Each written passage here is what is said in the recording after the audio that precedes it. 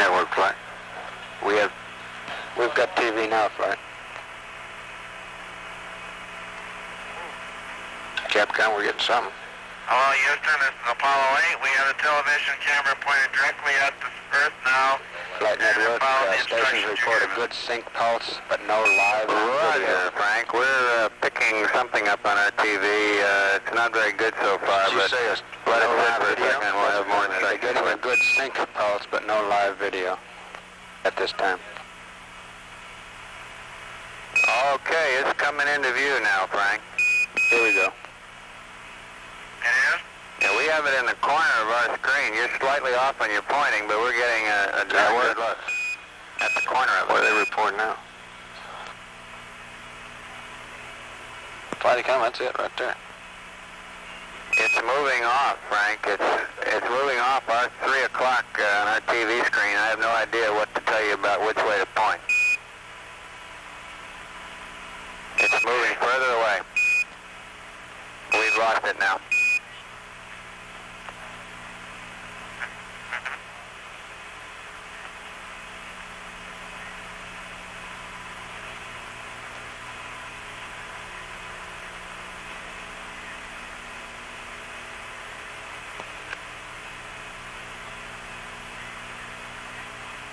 Apollo 8 Houston, receiving nothing now, over.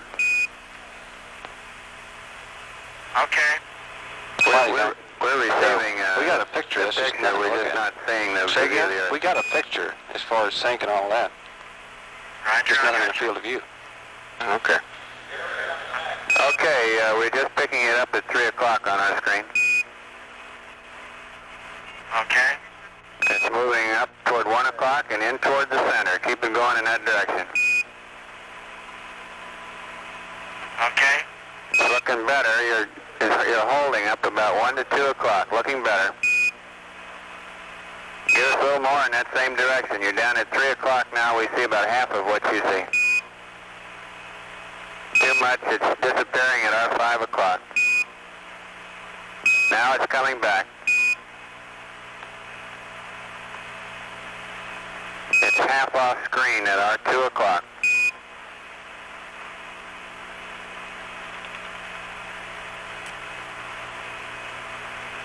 And it's disappeared off to our 3 o'clock.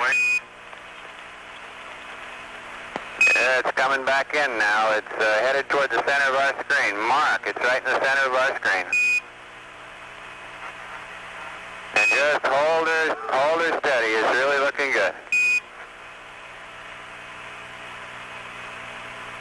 Okay, we have it. What you're seeing, Mike, is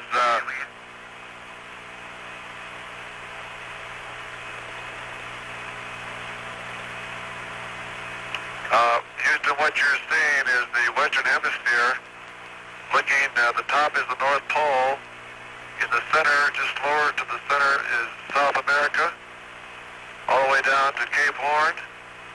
I can see Baja, California, and the southwestern part of the United States. There's a big pond cloud bank going northeast. Covers a lot of the Gulf of Mexico, going up to the eastern part of the United States. And it appears now that the east coast is cloudy. I can see clouds over parts of Mexico. The parts of Central America are clear. And we can also see the light bright spot of the subsolar point on the light side of the Earth. Roger, could you give us some idea about the colors, and also could you try a slight maneuver? It's disappearing, we're seeing about half of it. It's going off to our 12 o'clock. Now it's going off to our 3 o'clock. That's the wrong direction. Yeah, that's a good direction. We need another small correction to bring it to our center screen.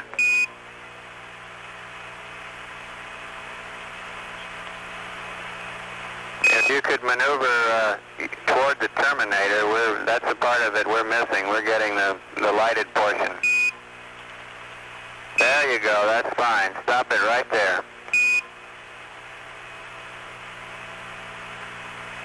Okay, for colors, the waters are all a sort of a royal blue. Clouds, of course, are bright white. The reflection off the Earth appears much greater than the Moon. The land areas are generally a brownish, sort of dark brownish to light brown in texture. Many vortices and clouds can be seen of various weather cells, and that long band of cirrus clouds that extend from the entrance to the Gulf of Mexico, going straight out across the Atlantic. The Terminator, of course, comes through the Atlantic Ocean right wing now. has a slightly better quality picture, but it will interrupt about 3 Southern seconds if we hemisphere switch. is almost completely clouded over. I don't know. I think Up how near the what North we got. Pole, there's quite a few clouds. Okay. Southwestern You Texas record it, can't you? and Still southwestern United recording States it. is Okay. clear. So, I'd say there's some clouds up in the northwest and over in the northeast portion. Roger, could you maneuver toward the Terminator again, please? A little bit more. Stop her right there and hold it.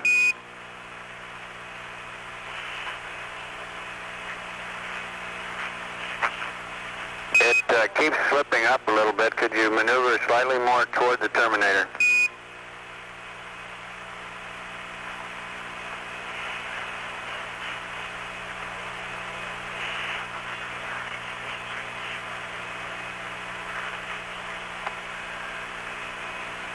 How's that, Houston? We're getting about half the Earth, Frank. The top half of it, our top half, which includes the dark portion, is obscured. flight GNC. Go. How's the definition Time on to the, go to on the, about picture? 347 and yaw. Looks pretty good. What'll that do for him? You gotta put it down in the middle there. Can you see cloud patterns? What's he got now? 349. That's affirmative. Okay, GNC. Are you still seeing Houston? We're seeing it. We're missing the portion of the Earth that's over towards the Terminator. The dark portion of the Earth is we're not picking up. We're getting about 3/4 or 4/5 of the rest of it. Roger, I'll move it and tell me when I'm getting better or worse, please. Good.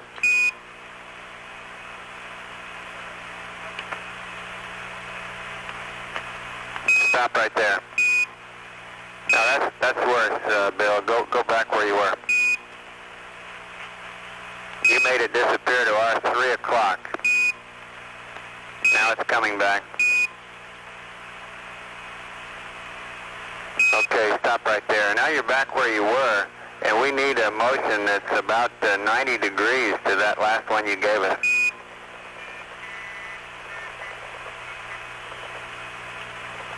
That's the wrong 90 degrees. 180 degrees away from that one.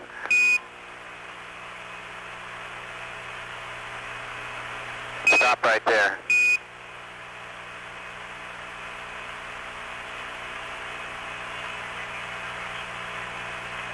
Okay, now we've lost a different half of it. I need a motion 90 degrees to that last one.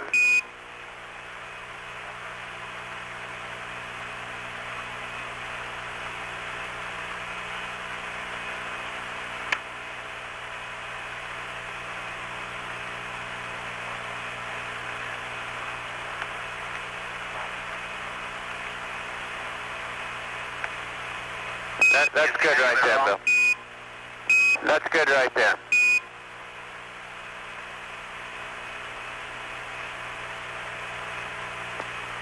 Flight Capcom, I got a suggestion to use a polarizing filter. You want to try that and see if it changes anything? Yeah, go ahead. Apollo 8 Houston, if you can stick your polarizing filter in front of the camera without disturbing anything else, it might improve the quality slightly.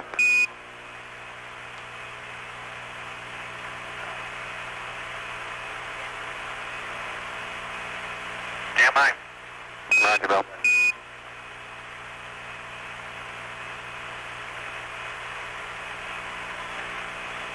Okay, the polarizing filter is in front.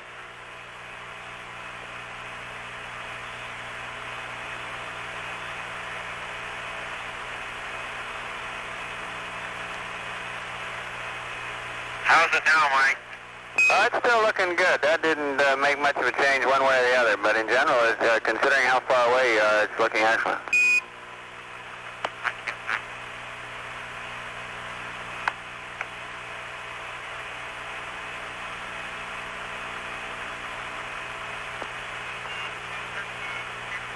Flight, Capcom, you got any other suggestions of what you want them to try here? Well, I hope that everyone enjoyed the picture that we're taking of themselves. How far away from Earth now, Jim, about? We have you about 180,000. Looking at yourself. Alright, you're looking at yourselves as seen from 180,000 miles out in space. Mike, what I keep imagining is if I'm some lonely traveler from another planet, what do I think about the Earth from this altitude? Whether I think it'd be inhabited or not. Don't see anybody waving, is that what you're saying? Well, I'm just kind of curious whether I would land on the blue or the brown part of the Earth. You better hope we land in the blue part. Tell him so are we. So are we, babe. Jim is always for land landings.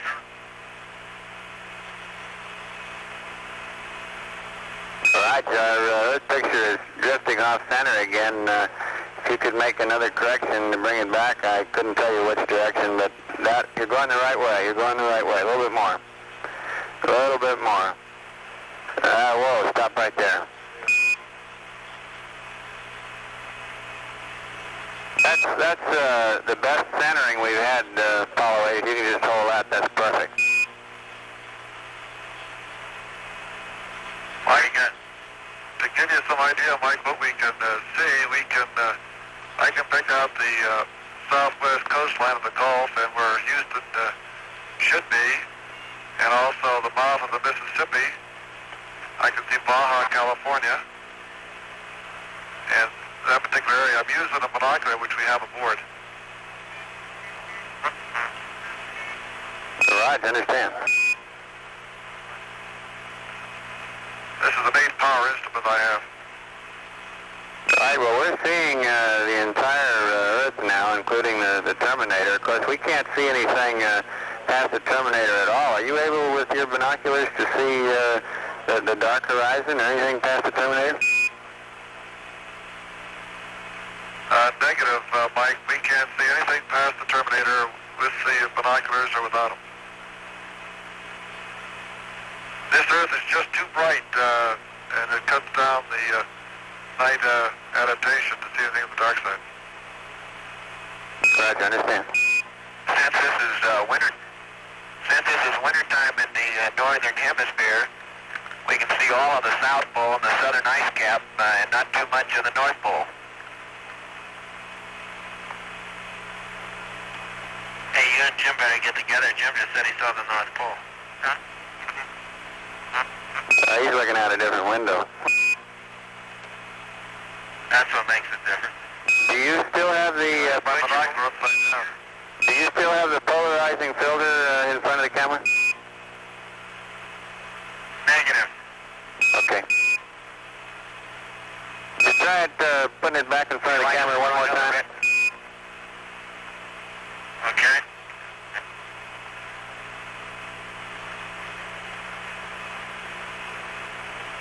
And once again, we need a small attitude correction. Our Earth is disappearing up and to the right.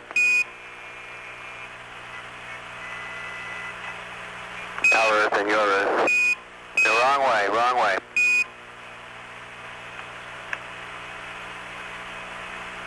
A little bit more.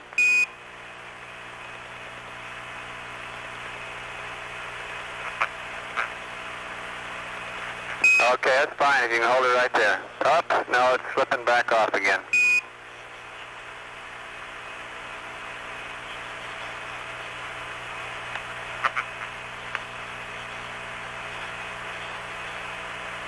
Yeah, keep coming, a little bit more, a little bit more. Okay, 90 degrees to that direction. That's the wrong 90, the other way. There we go. A little bit more. No, wrong way. Wrong way, I'm sorry. Keep coming in that direction.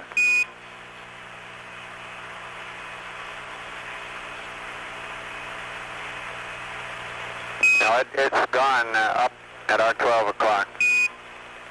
So that last, there we go, it's coming back down, it's coming back down. Bring it down more. Okay, stop. Now we need 90 degrees to that direction again. I hope the next camera has a sight on it. All right.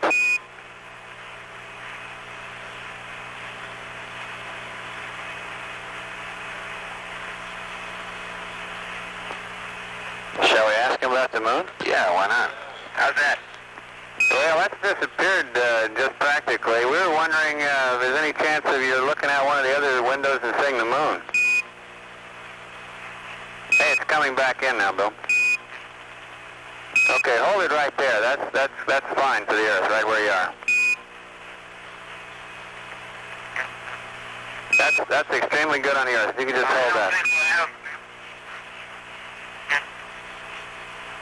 It has a polarizing filter in front of it now, Mike.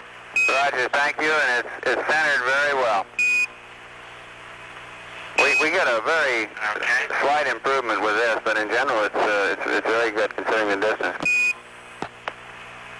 How about the moon, Frank? Is it visible through one of your other windows, or could you get it visible with a small maneuver? I think we'll have to save the moon for another time. Roger, understand.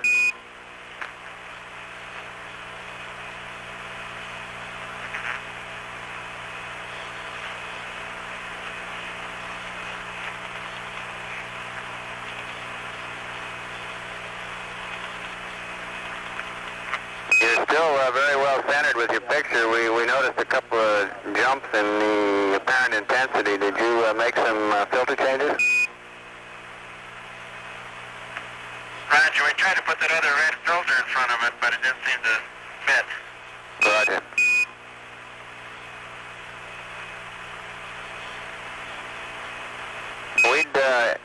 On a final test, when you get down to the end of your allotted time here, we'd like you to remove all filters and let us see how it looks with all filters removed, and then we'd like to get several spot meter readings at the very end after the test.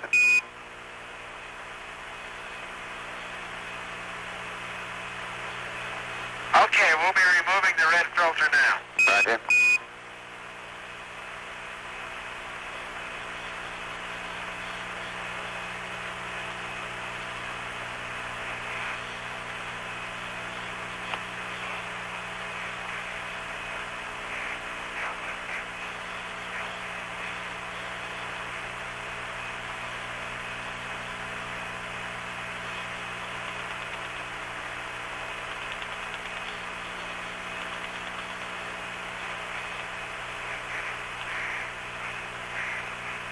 Still have it, Mike. The lens is off now.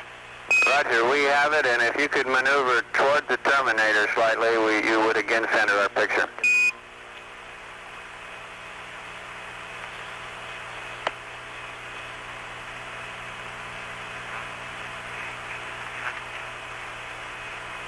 Okay, stand by.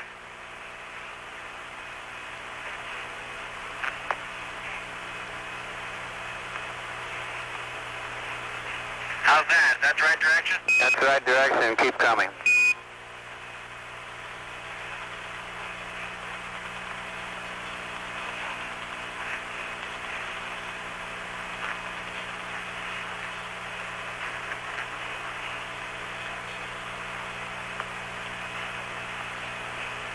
Now that's the wrong direction, Frank. Did you... Well, negative. I need another maneuver toward the terminator.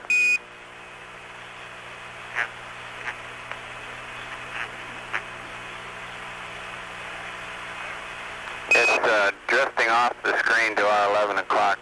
We appear to need a maneuver toward the terminator, Frank. Thank you.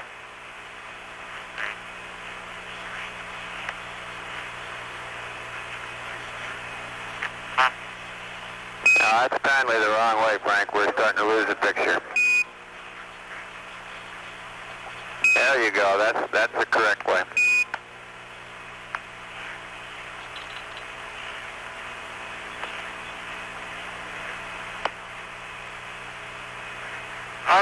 Houston, how's that for today? That's just fine, Frank. That's great. We'd like to, at the conclusion here, take 3 spot meter readings. You can do that anytime at your convenience. We'd just like to get some after-the-fact readings on the Earth's intensity. Roger, Jim has got the spot meter on now. Thank you. Is it centered now, Houston? Not quite, Frank. So, Checkpoint. affirmative. That's good right there. Hold that right there. That's good. That's perfect.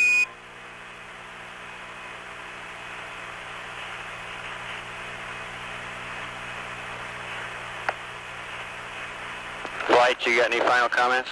Okay, Good show. Earth, this is Apollo 8 signing off for today. Good show, Apollo 8. We appreciate it. See you mañana. Roger.